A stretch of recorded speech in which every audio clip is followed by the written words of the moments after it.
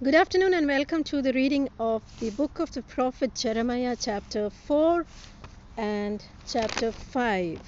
Chapter 4 has 31 verses and chapter 5 has 31 verses. So, chapter 4. If thou wilt return, O Israel, saith the Lord, return unto me. If thou wilt put away thine abominations from my sight, then shalt thou not remove. And thou shalt swear, the Lord liveth, in truth, in judgment, and in righteousness. And the nations shall bless themselves in him, and in him shall they glory. For thus saith the Lord to the men of Judah and Jerusalem, break up your fallow ground, and sow not among thorns. Circumcise yourself to the Lord, and take away the foreskins of your heart, ye men of Judah, and inhabitants of Jerusalem. Let my fury come forth like fire, and burn that none can quench it, because of the evil of your doings. Declare ye in Judah, and publish in Jerusalem, and say, blow ye the trumpet in the land, cry, gather together, and say, assemble yourself, and let us go to the defence cities.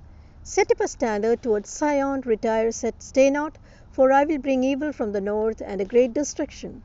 The lion is come from his thicket, and the destroyer of the Gentiles is on the way. He is gone forth from his place to make the land desolate, and thy city shall be laid waste without an inhabitant.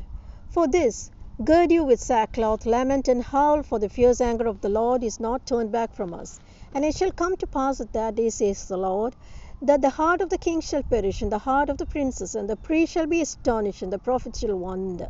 Then said I, Ah, Lord God, surely thou hast greatly deceived this people and Jerusalem, saying, Ye shall have peace, whereas the sword reacheth unto the soul. At that time shall it be said to this people and to Jerusalem, A dry wind of the high places in the wilderness toward the daughter of my people, not to fan, not to cleanse. Even a full wind from those places shall come unto me, nor also will I give sentence against them. Behold, he shall come up at clouds, and his chariot shall be as a whirlwind. His horses are swifter than eagles. Woe unto us, for we are spoiled. O Jerusalem, wash thine heart from wickedness, that thou mayest be saved. How long shall thy vain thoughts lodge within thee? For a voice declareth from Dan, and publisheth affliction from Mount Ephraim. Make ye mention to the nations, behold, publish against Jerusalem, that watchers come from a far country, and give out their voice against the cities of Judah. As keepers of a field are they against her round about, because she hath been rebellious against me, says the Lord. Thy way and thy doings have procured these things unto thee. This is thy wickedness, because it is bitter, because it reacheth unto thy heart. My bowels, I am pained at my very heart. My heart maketh a noise in me. I cannot hold my peace. Because thou hast heard, O my soul, the sound of the trumpet, the alarm of war. Destruction upon destruction is cried. The whole land is spoiled. Suddenly are my tents spoiled, and my curtains in a moment. How long shall I see the standard, and hear the sound of trumpet? For my people is foolish. They have not known me. They are sottish children, and they have no understanding. They are wise to do evil, but to do good they have no knowledge. I beheld the earth, and lo, it was without form and void, and the heavens, and they had no light. I beheld the mountains, and lo, they trembled, and all the hills moved lightly. I beheld, and lo, there was no man, and all the birds of heaven were fled. I beheld, and lo, the fruitful place was a wilderness, and all the cities thereof were broken down in the presence of the Lord, and by his fierce anger. For thus says the Lord God, the whole land shall be desolate, yet will I not make a full end. For this shall the earth mourn, the heavens above be black, because I have spoken it, I have purposed it, and will not repent, neither will I turn back from it. The whole city shall flee for the noise of the horsemen and the bowmen. They shall go into thickets, and climb upon the rocks. Every city shall be forsaken, and not a man shall dwell therein. But when thou art spoiled, what wilt thou do? Though thou clothe thyself with crimson, though thou deckest thyself with ornaments of gold, though thou rendest thy face with painting, in vain shalt thou make thyself fair. Thy lovers will despise thee, they will seek thy life. For I have heard a voice as of a woman in travail, and anguish as of her that bringeth forth her first child, the voice of the daughter of Zion, and bewaileth herself, that spreadeth her hands, saying, Woe is me now, for my soul is wearied because of murderers. Chapter 5. Run ye and to and fro through the streets of Jerusalem, and see now and know, and seek in the broad places thereof, if ye can find a man, if there be any that executeth judgment, that seeketh the truth, and I will pardon it.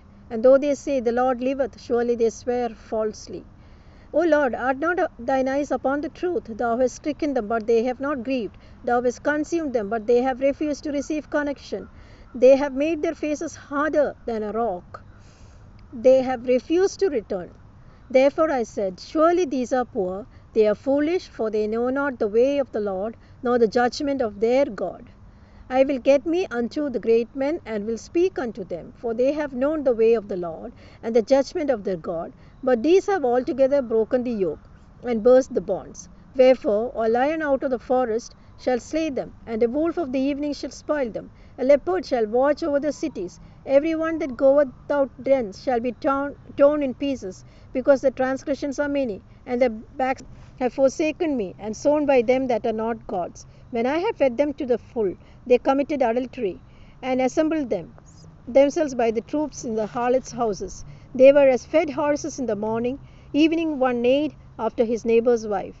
Shall I not visit for these things, saith the Lord? And shall not my soul be avenged on a nation as this? Go ye upon her walls and destroy, but make not a full end. Take away her battlements. Worthless in those days, says the Lord, I will not make a full end of you. And it shall come to pass, when ye shall say, Wherefore doth the Lord our God do all these things to us? Then shalt thou answer them, like as ye have forsaken me, and served strange gods in your land, so shall ye serve strangers in a land that is not yours. Declare this in the house of Jacob, and publish it in Judah, saying, Hear now this, O foolish people, and without understanding, which have eyes and see not, which have ears and hear not. Fear not me, saith the Lord. Will ye not tremble at my presence, which have placed the sand for the bound of the sea by a perpetual decree, that I cannot pass it? And though the waves thereof toss themselves, yet can they not prevail. Though they roar, yet can they not pass over it. But this people hath a revolting and a rebellious heart. They are revolted and gone. Neither say they in their heart, Let us now fear the Lord our God, that giveth rain, both the former and the latter, in his season. He reserveth unto us the appointed weeks of the harvest. Your iniquities have turned away these things, and your sins have withholden good things from you. For among my people are found wicked men. They lay wait, as he setteth snares. They set a trap, they catch them. As a cage is full of birds, so are their houses full of deceit. Therefore they are become great, and waxen rich. They are waxen fat, they shine. Yes, they overpass the deeds of the wicked. They judge not the cause of the fatherless, yet they prosper. And the right of the needy do they not judge. Shall I not visit for these things, says the Lord? Shall not my soul be avenged on such a nation as this? A wonderful and horrible thing is committed in the land. The prophets prophesy falsely, and the priests bear rule by their means. And my people love to have it so. And what will ye do